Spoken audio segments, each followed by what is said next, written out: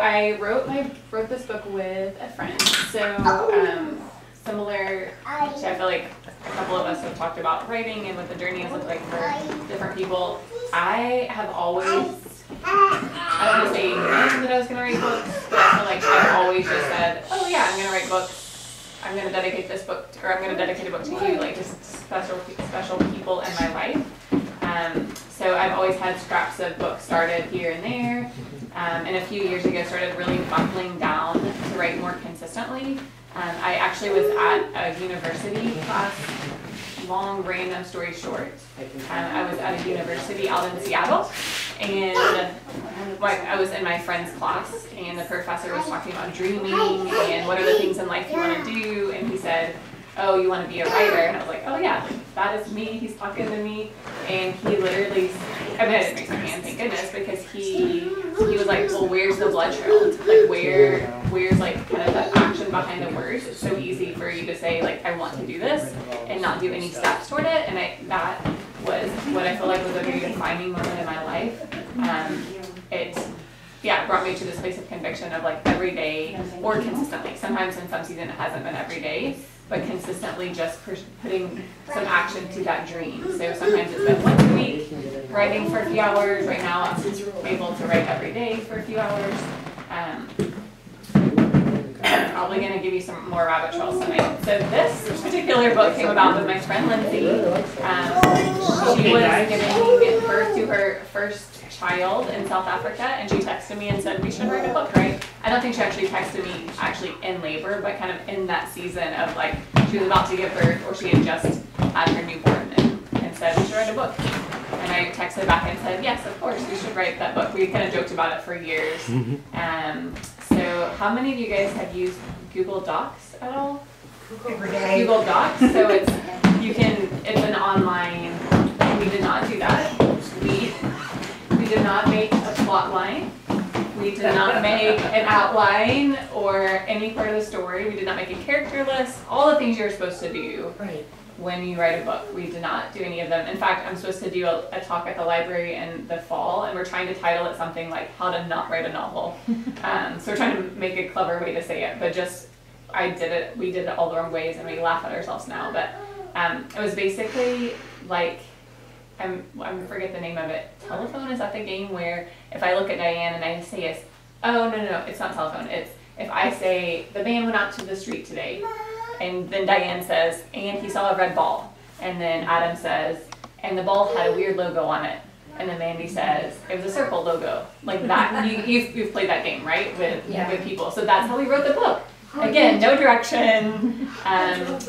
So books typically, let's say give or take, would be about 85,000 words. We got to about 40,000 words, had finished the book, and looked at each other and said, okay, now what? The story is finished. We have half the, it was like, this is about 40,000 words. We have half the amount we're supposed to do. And it was terrible. I said, this can never see the light of day, Lindsay. Never, ever, ever. So we actually put it on the back burner. Again, she was in South Africa, had a newborn. Ended up moving to the States, ended up moving somewhere else in the States, and she eventually came back around a few years later and said, no, we have to finish it. And I was like, it's terrible. We cannot finish this book. And she's just one of those people who's like, no, we can do it. It's going to be awesome. It's the best book ever. And I was like, are we reading the same book? It's awful. Like, I can't even let my mom read this book. But from that point, she eventually won me over, and we spent the next 2 years really workshopping it and getting it to something that felt like, okay, it's a complete story now. It's something that stands on its own, that isn't terrible. And yes, so that is how we wrote the book. As I mentioned, we went with a small independent publisher for this one. We did not have an agent, but going forward, I am looking for an agent. So that's like, instead of me going to publishers and saying, here's my book, will you take it? It's a middle person doing it for me and advocating for me. And I feel like I really crave working with someone who can do that, and also who can read this and say, hey, let's change these 100 things. Like, it can be stronger, it can be better. I know that there's a bit of that comes with editing, but if you have certain agents also do that, depending on like the personality type. And I feel like I how many of you are artists in here? I know like Yes, artists or like, right? I feel like I crave, perfection isn't the right word, but I like knowing I'm putting something out in the world that's the best I have in me. And so I don't mind, I feel very open to being told, hey, being challenged and saying, hey, I feel like you can write this part better. I feel like it can be stronger. I feel like, yeah, let's go back and take this section of the book to the drawing board. So I feel very open to that and I crave that. Like that's what I would prefer rather than someone saying, oh, it's good enough, like it's gonna sell as is, so let's not put the work into it, let's just get it out there because, you know, we wanna sell and make the bottom line. So, I'm gonna let you guys ask questions. Would you prefer me reading a section and then you asking questions? Or read a section because we really don't know what it is yet. Okay, I'll tell you the summary as well. So that's a great, Ken, sorry. Rein me in, Ken.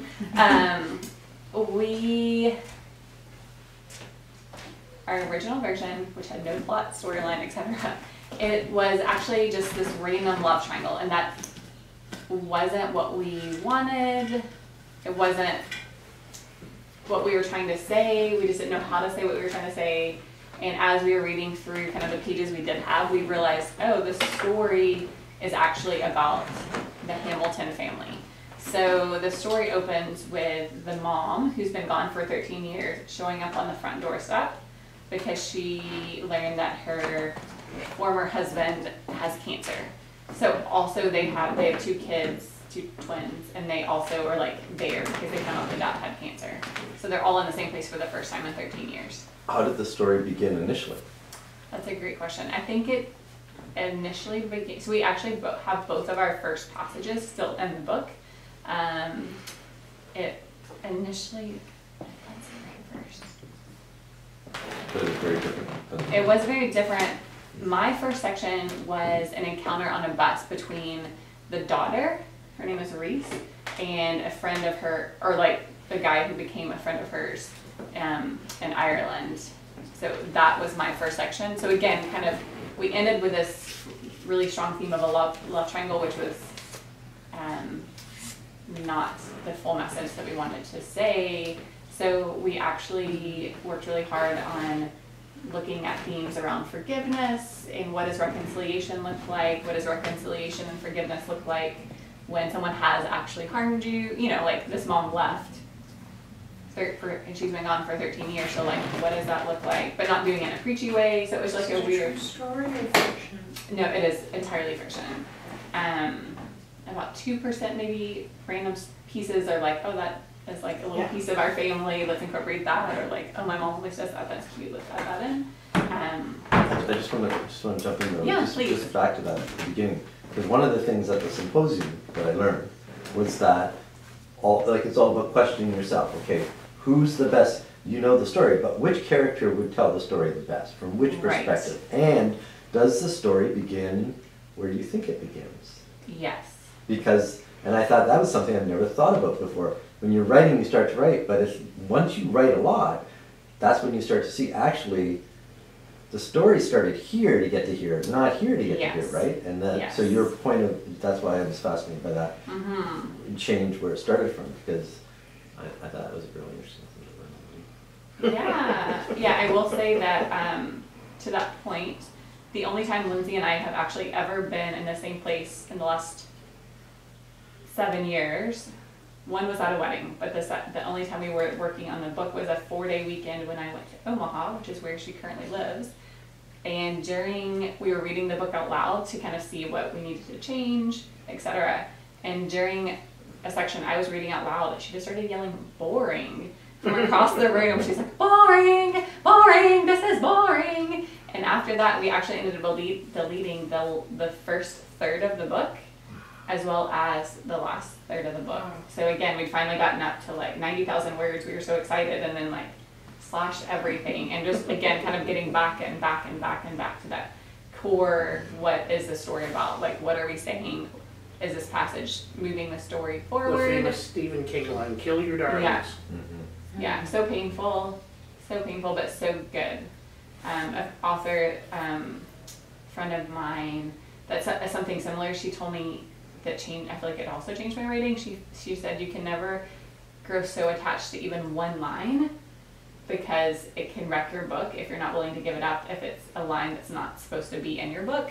And so a similar thing where even if it's like the most beautifully written piece of art you've ever put together, if it's not making your book stronger or not supposed to be there, then you have to be able to be willing to take it out. I know, it's very painful. And also to Adam's point, so this is written, so it follows the Hamiltons over the next 2 months as they're all together for the first time in 13 years. And it's the mom, Bernice, and the daughter, Reese, telling the story. So it goes back and forth between the two. At one point, we had every single character telling the story. So we had the dad, the brother, and again, to Ken's point, we actually loved the brother as a voice. Like, he was one of our favorite voices, but it wasn't making the story stronger what he was actually saying. He was funny, but he wasn't adding anything to it. His sections were short, choppy, and some feedback we got was that no, you weren't feeling attached to any characters because you just kind of were like hopping from person to person through the telling. And so we actually, until last summer, had Blake, the guy from Ireland, as a narrator as well. And our editor, right before it went to publish, said, you can take this or leave this, but I think you need to drop his voice because really this, at the end of the day, is a story about two strong women, the dynamics between them and the unforgiveness between them and the history between them. And so that was a really hard edit because as soon as we read it, we knew she was right. But we, again, liked so many of the things that he brought to the table and felt like he was able, from a member, like from someone outside of the family, to kind of speak into the family from an observer, but ultimately it wasn't making the book stronger. So I had to cut him out, guys. It was so painful. So I think we cut another like 10,000 words right before. So what did it went to you print. make the book strong? What did You said, oh gosh. What's your name? Stephanie Ann. Stephanie Ann. Stephanie. Hi. Sorry, I don't have much voice right now. No, it's fine. That's why I went on Facebook a year ago, because I couldn't talk. So I thought, okay, Dad, I'll go on Facebook. I'd never been on it in my life. Yeah. I've been busy. Yeah. But I think I will answer and then Ken should answer. Remember, I'm the person who was like, didn't know what they were doing and started writing. So I think for me, something, because we do. What did you learn were the essential things? We learned because we It did made it this strong. What in made the it? backwards way. Did literally every single thing wrong. Like, every single thing wrong.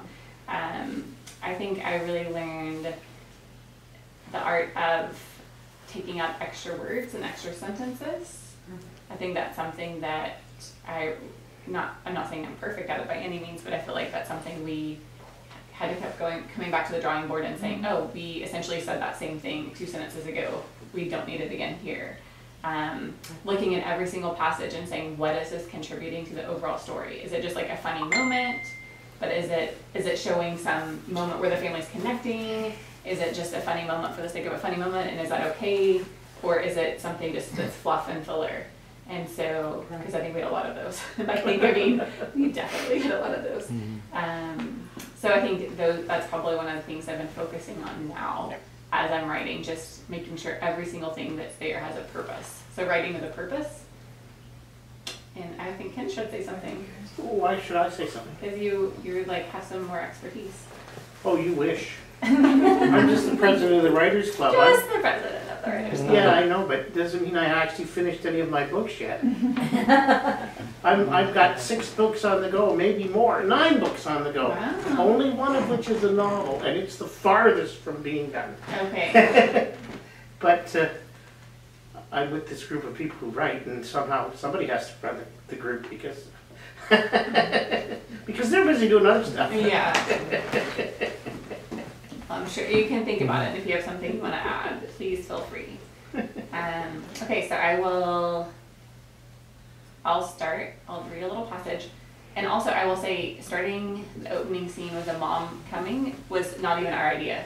Someone who read the book wrote back and said, why isn't that the opening scene? And again, as soon as she said it, we were like, oh my gosh, of course, because that's strong, it draws people into the story, into the moment. So, takes a village story to book people. Takes a village.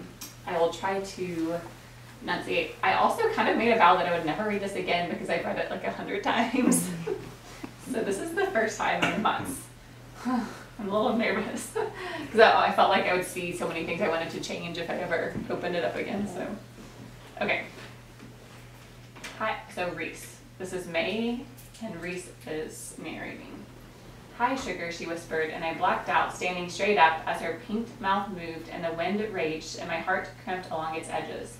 I should have slammed the door in her face, yelled profanities at the closed structure afterwards, but instead I stood frozen, arms suspended above the handle. I hate her. I took a taxi, well, a plane first. I came to help, you know. Her hair lay in drenched strands plastered around her face. Black lines streaked down each of her cheeks. She was backlit by the porch by the rain. My head tingled along the top and I shuddered. It was 10 p.m. exactly. I remembered seeing the green numbers on the microwave as I scooted confused through the kitchen to answer the insistent doorbell less than a minute before. "Can I," her voice squeaked, "can I come in?" Still I stared, the seconds taut between us, all ability to form syllables lost along the 13 years since we'd last been in this place together. There was movement at her side, and a furry barking head poked itself from her fuchsia purse and into the porch lit night. She tugged the chihuahua out with ringed fingers and shoved the offensive creature toward my face. "This is Rocky. He can help too." As I opened my mouth, finally finding my words, there was a pressure on my elbow where Ben had presented himself. "You need to get out of the rain." He reached for 2 of her 3 large suitcases as he glanced at me. We shot each other telepathic messages until he shrugged and widened the door, inviting her inside with a wave.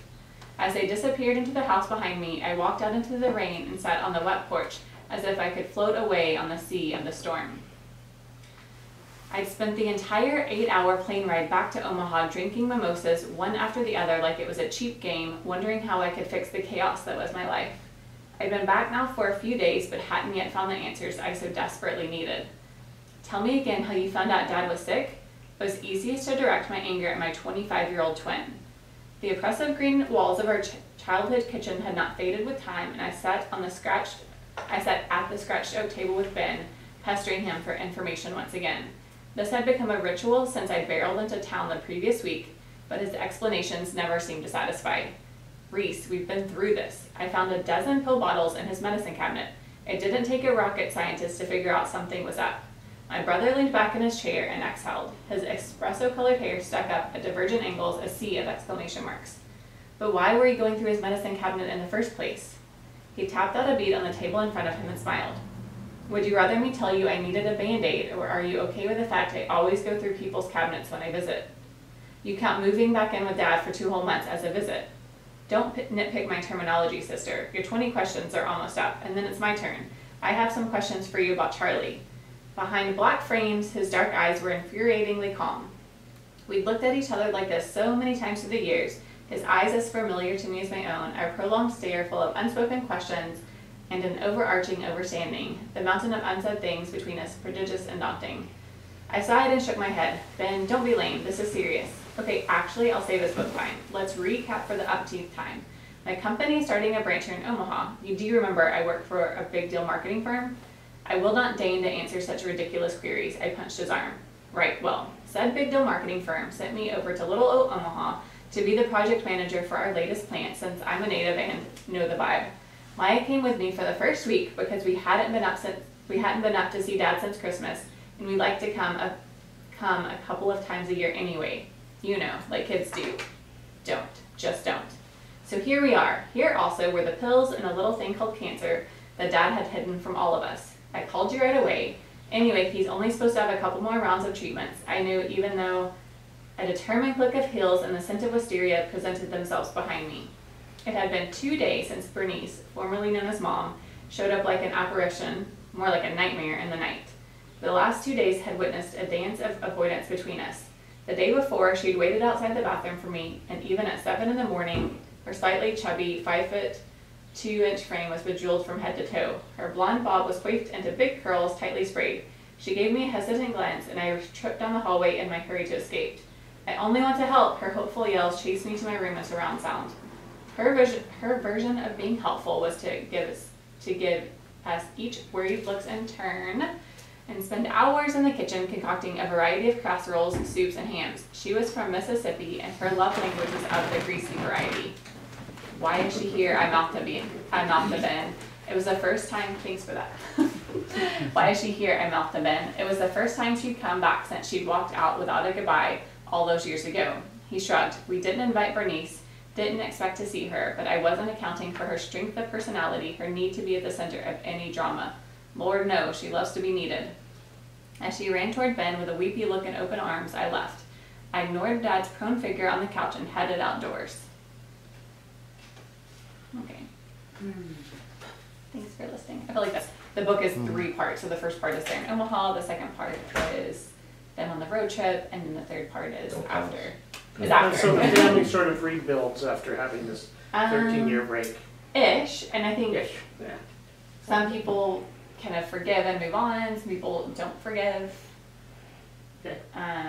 Because I think, and we've had some controversial feedback from people who were like, I don't like our ending, our last third is, or maybe just the ending. There's people who don't like it, which is, I think we wrote it knowing that we're going to create some enemies. But we felt like this is what happened. This is these are the choices that are being made. It's our characters choosing them, guys, not us.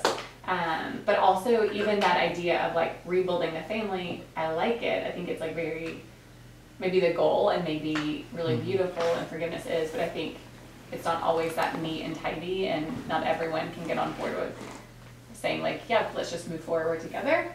So some people forgive, some people don't. What made you call it Remember Me?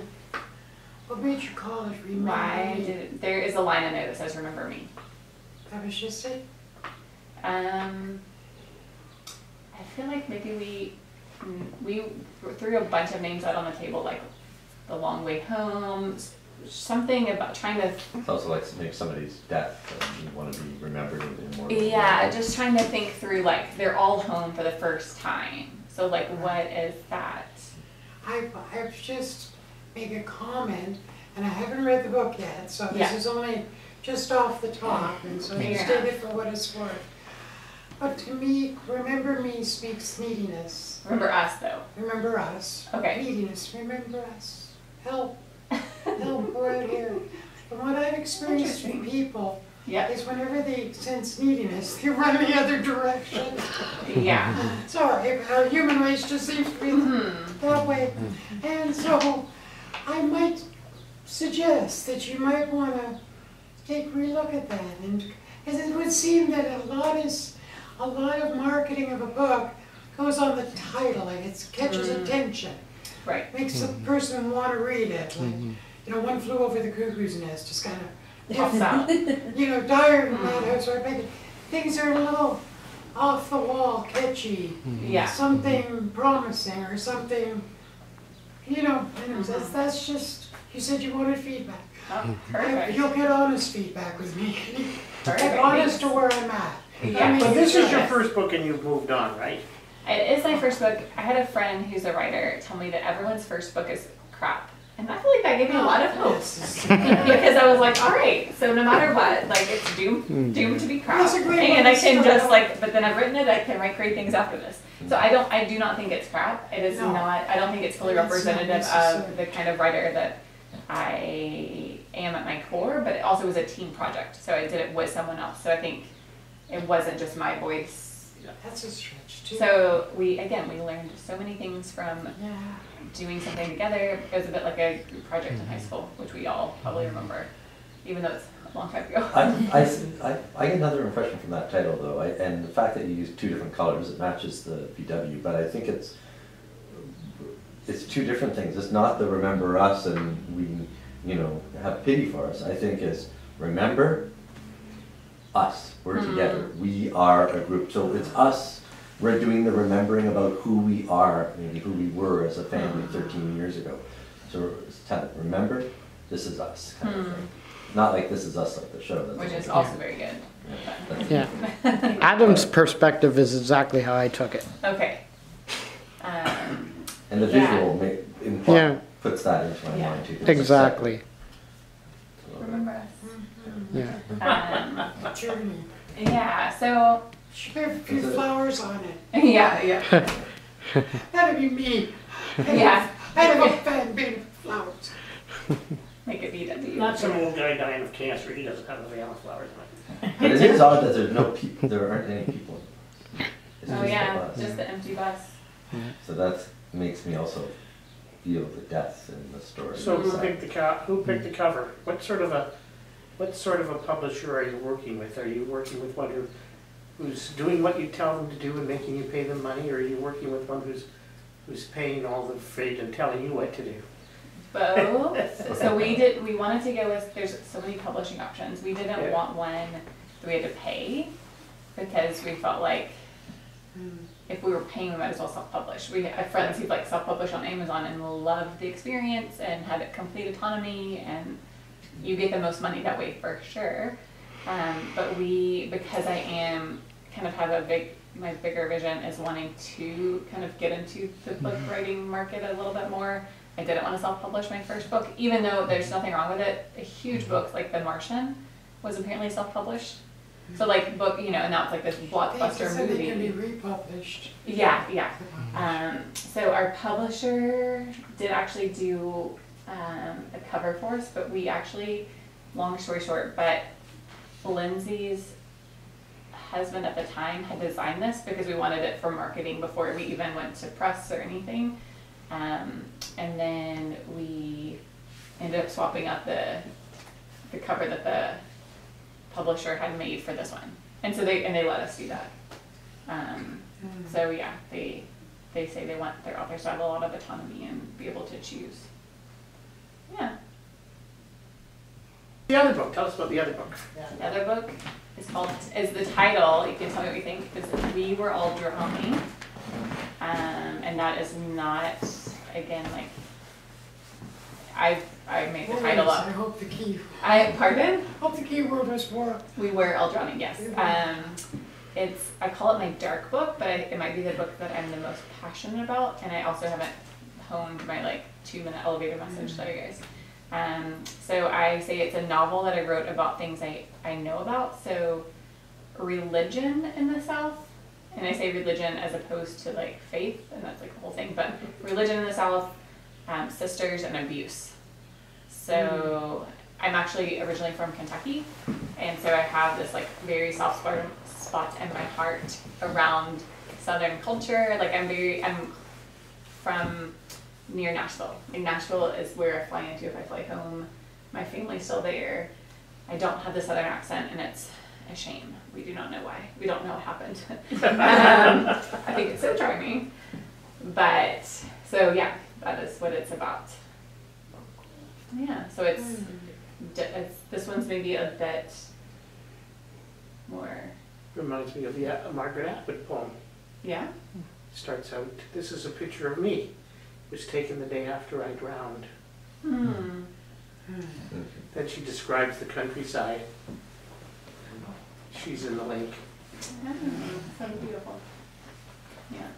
And then I'm working on another book as well.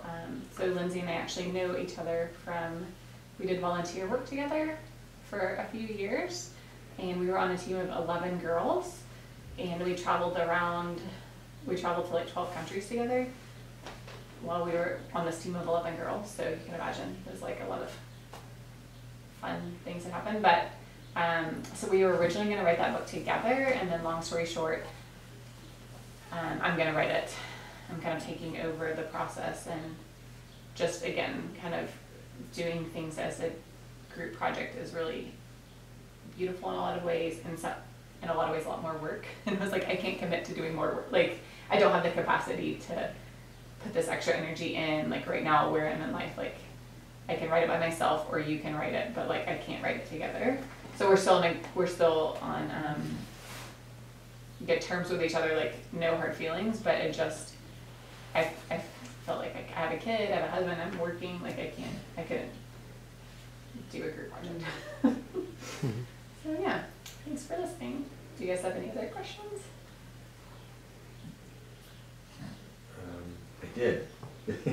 Sorry, I give long answers. For both.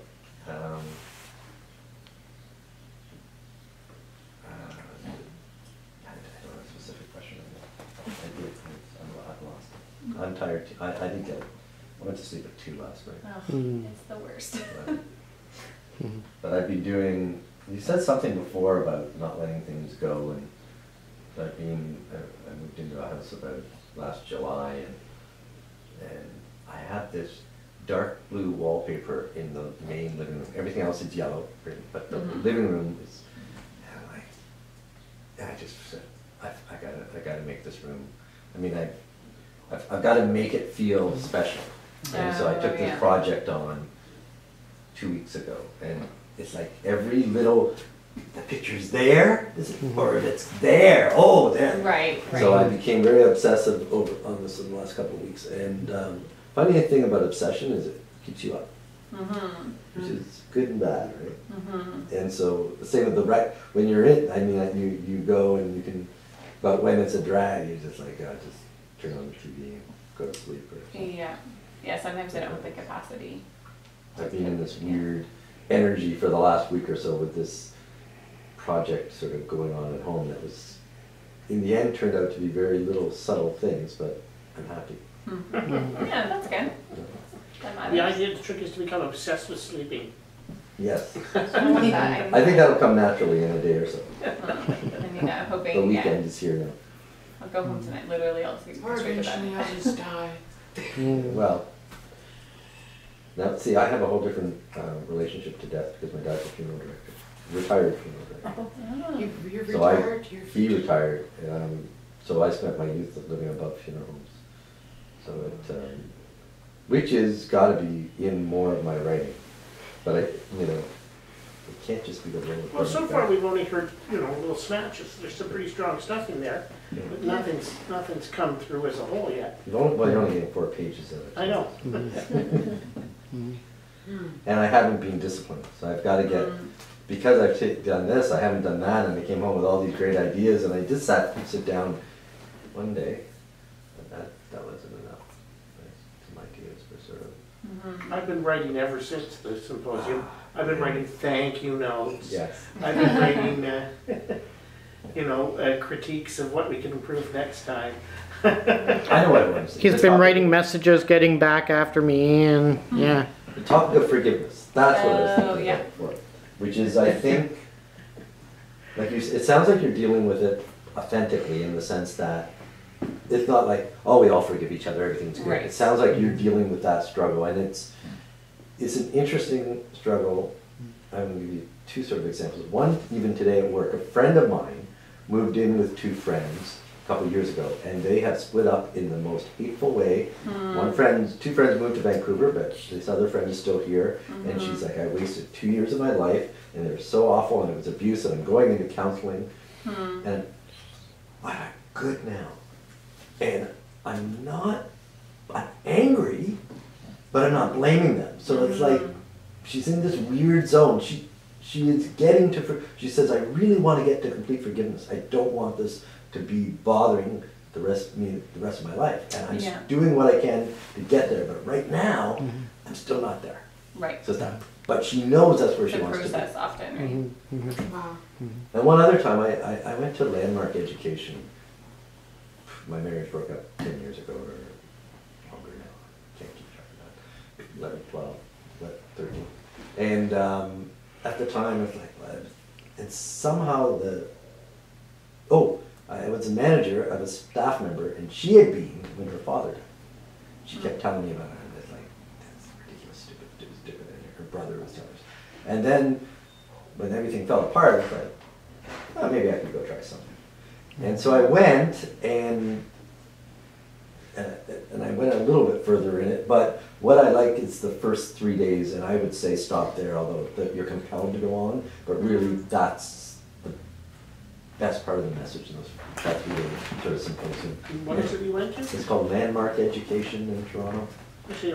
right? What is it? What's the premise of it? The premise of it is, if life is essentially meaningless, then what meaning do you want to get out of it? It's your choice. You always have a choice. What do you want? Because you make it all up anyway. and we are all gonna die and all this, so what do you want? And stop letting things block you and go do what you wanna do and get it, because this is, you only have one life, so better do what you want, right? Existentialism. Yeah, but they steal from not many different religions and theories and stuff and package it and make you feel the intensity. It used to be called EST, you've probably heard of that EST seminar. Which stands for? His name, Earhart Seminar Training, I think. Oh, okay. And they bought the intellectual properties from him when he gave it up, and they called it, the staff bought it and called it landmark education and yada yada. But in there's a part, it's called a forum, because there's someone who talks about a message, then you can come up and challenge, and if you don't feel comfortable coming up, if you don't feel comfortable asking questions, then the last part is turn around to the person beside you, talk about the issue. And then we move on somewhere else, and at lunchtime, go have lunch with somebody, come back, sit with different people. And at dinner, go have lunch, dinner, different. So over 3 days, you're having these intense conversations with strangers throughout the whole time, right? But so to get to the one point, and we talk about the racketeering in our minds and how we're all selfish anyway and all this, but you know, forgiveness comes up as a big thing there. And I remember somebody getting up and he says, okay, well, you want to challenge? Okay, come on, and the person says, well, here's the problem. I cannot forgive this person because he raped me and he did this, and he goes, oh yeah, and what did you have for dinner? Because it's just a thing. That's a thing. That's a thing. You still have to choose, and that person you're hating so much has died. Right. So now you're sitting here with all this anger, not hurting that person. Right. You're doing nothing but keeping it in yourself. So what's it going to take for you to give it up? Yeah. Because there's no other thing you can do, or live with it for the rest of your life. So they become very intense conversations at times, and so and I wasn't really dealing, I still haven't forgiven my parents, neither one of them. My sister, okay. But my parents, I'm still struggling. I might get there. I did say to my mother I would go visit her on Monday. She's happy about that. And I'm bringing fresh bagels, which they can eat so now. But angry? Are you Anglican? No. I'm going to place him. I know him from some. I'll stop talking because it's your event. But it sounds like you're forget what you said there when you said it didn't quite go. It sounds like those are the struggles. Yeah. I hope that's the struggles in there. Yeah, I think 100% you've nailed it on the head. And I think, to your point, families, most of us have some complicated dynamics in our family. Not everyone. Some people have. Leave it to Peter, Yeah, and I think that is true, but I think that that's like a small percentage of people where, you know, they love spending time with each other. It's without drama. It was without any history of kind of messy hurt. But I think I know a family that doesn't have any drama. yeah, that's the thing. I think that's why we kept pointing it around this message. Pardon? I can't hear very well. Oh. Can't talk, can't hear. Yeah, sorry. I just have to talk to God and hope he answers. Yeah. But yeah, I think in our experience, more times than not, people have complications within the family, and so that's something we felt like that's kind of a theme that would resonate with everyone, even if the Hamilton story isn't your story or your story. It's still you might see pieces of your story in their story. Well, every family is a little dysfunctional. Yeah. However, I would say that I always feel more comfortable with my family than I do with the outside world, because they seem to be major dysfunctional. On the phone, Yeah. I find it really interesting that you did all this and you wrote with somebody else. And I can see that as a relief because all the weight is not on you to produce everything. Mm-hmm. But I can also see that being a struggle when you come to a point where you have a different idea of how something should be. Mm-hmm. How did you resolve the different ideas? Yeah, I think it's exactly what you said, where there were parts of it that were really fun, where I would write something and to have someone who immediately wants to read it and loves the characters as much as I do, or is even if I don't love them some days, is as invested as I am in this family and knows them like I know my own family. Like she is the only other person in the world who is that intertwined with this family So I think that was like an upside. The downside was, yeah, sometimes not being able to be on the same page.